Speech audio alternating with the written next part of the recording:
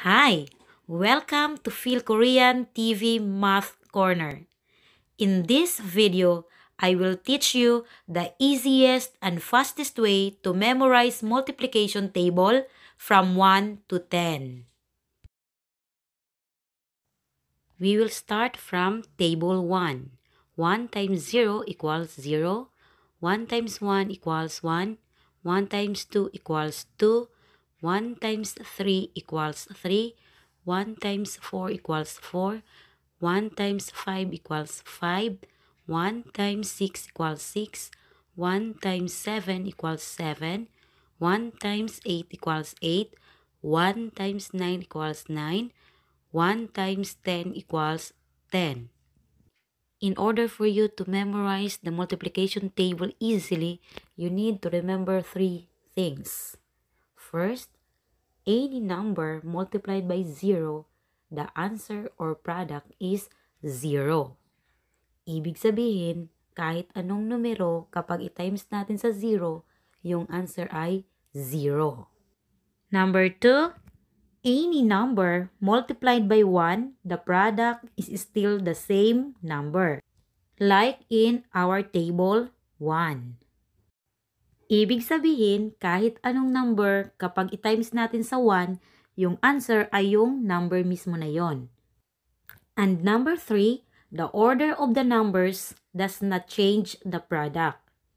Ibig sabihin, kahit baligtarin natin yung numbers, ang product o ang answer ay ganun pa rin, hindi yon magbabago. Kagaya ng 1 times 10 equals 10. Kapag binaligtad natin, 10 times 1 equals 10 pa rin. Yan ang kailangan ninyong tandaan para ma-master ninyo ang multiplication table.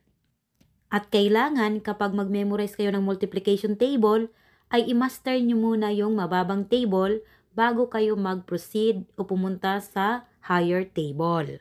Dahil sa technique na ito, habang pataas yung table na i-memorize ninyo, mas pakonte yung numbers na i-memorize ninyo. Kaya mas madali ninyong ma-memorize. Hindi na kayo malilito sa pag-memorize. Kaya laging tandaan na kapag nagmo-multiply tayo, yung numbers kahit baligtarin natin, yung answer ay ganun pa rin. Hindi nagbabago. Table 2, 2 times 2 equals 4. 2 times 3 equals 6. 2 times 4 equals 8. 2 times 5 equals 10. 2 times 6 equals 12. 2 times 7 equals 14. 2 times 8 equals 16. 2 times 9 equals 18. 2 times 10 equals 20. Kung mapapansin ninyo, may nabawas sa inyong minemorize sa table 2. Kasi, na-memorize nyo na yon sa table 1. Yung answer sa 1 times 2 at saka sa 2 times 1 ay pareho lang, hindi yun magbabago. Kaya, binawas na natin dito. Next, table 3. 3 times 3 equals 9. 3 times 4 equals 12. 3 times 5 equals 15.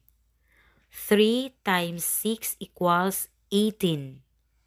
3 times 7 equals 21. 3 times 8 equals 24. 3 times 9 equals 27. 3 times 10 equals 30. Table 4. 4 times 4 equals 16. 4 times 5 equals 20. 4 times 6 equals 24. 4 times 7 equals 28. 4 times 8 equals 32. 4 times 9 equals 36. 4 times 10 equals 40.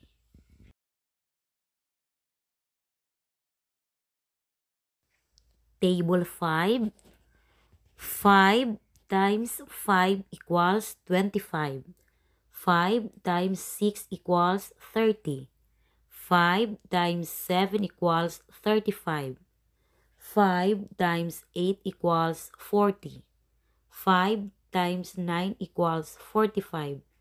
5 times 10 equals 50. Table 6.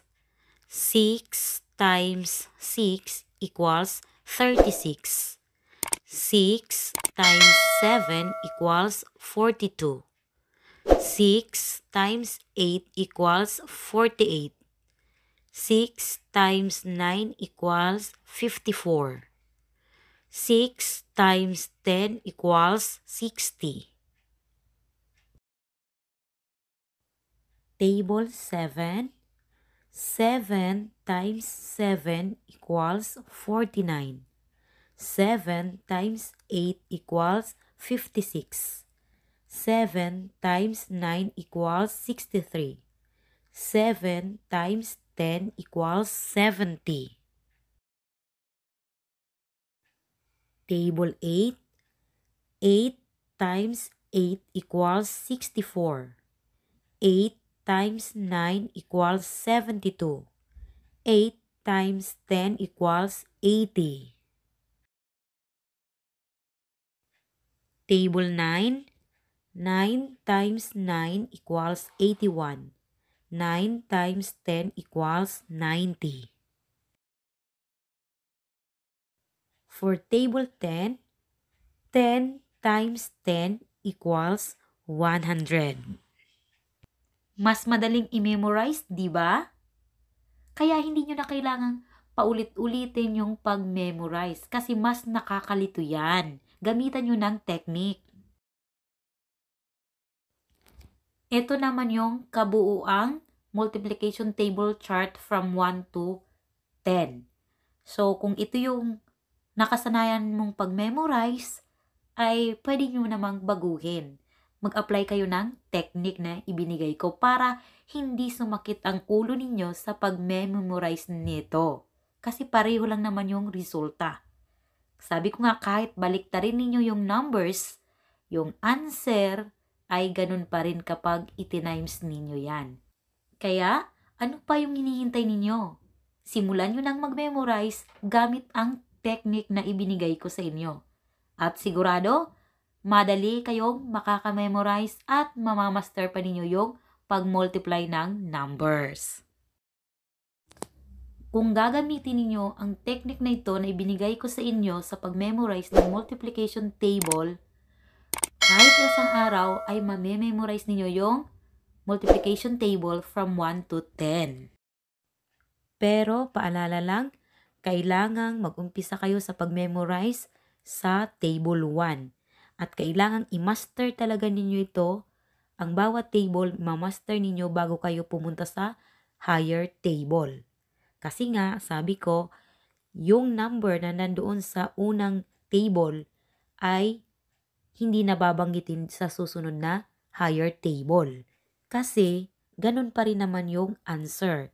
Kahit baliktarin yung number, yung product ay hindi nagbabago. Kaya kailangan itatak ninyo yan sa isip ninyo. Always remember these 3 things para mamaster ninyo ang multiplication table ng mas mabilis at hindi ninyo makalimutan. Laging tandaan na lahat ng numbers na i-times sa 0, ang answer ay 0. Lahat ng numbers na i-times sa 1, ang answer ay yon mismong number na yon. At tandaan din na kahit baligtarin natin ang numbers na i-multiply natin, yung answer o product ay ganun pa rin. Hindi nagbabago.